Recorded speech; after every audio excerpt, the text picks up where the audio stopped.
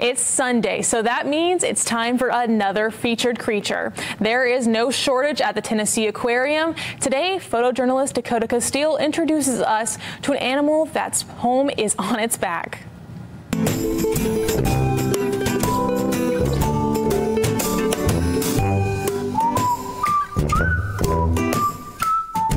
Why did the chicken cross the road? The world may never know. Why did the box turtle cross the road? Check it out on this week's featured creature.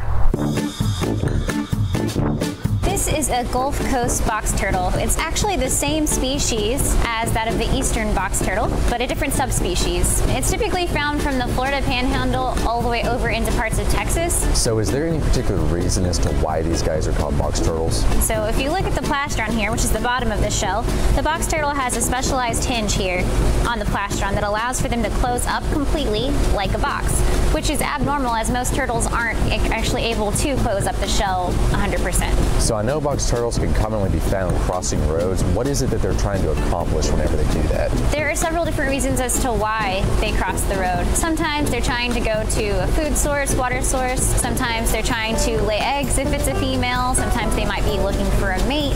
What are some of the things that people can consider when trying to help these guys get to the other side of the road? Always looking out for your own safety. Making sure that if the turtle's crossing in front of you, that you always place them in the same direction as where they would already be traveling, because they do know why they're crossing the road. They are intelligent animals, and you don't want to take them and drive them to a pond nearby, and the reason for that is because they actually have a certain range that they regularly travel. It's called their home range, and if you drive them several miles down the road to a pond that you know of, they may not know that area. It may not be part of their home range, so it's kind of like taking somebody from one state and putting them in another state without any map or directions. Would you say there's a wrong way to handle a turtle, like maybe with some of our larger species, when just trying to get them out of the way?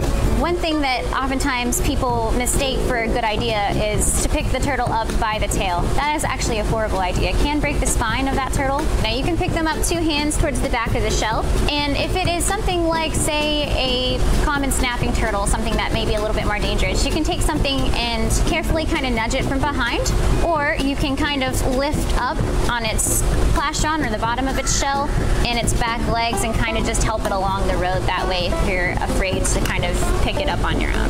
For this week's featured creature, I'm Dakota Castile. To see this story again or any of our other featured creature segments, go to our website at newschannel9.com.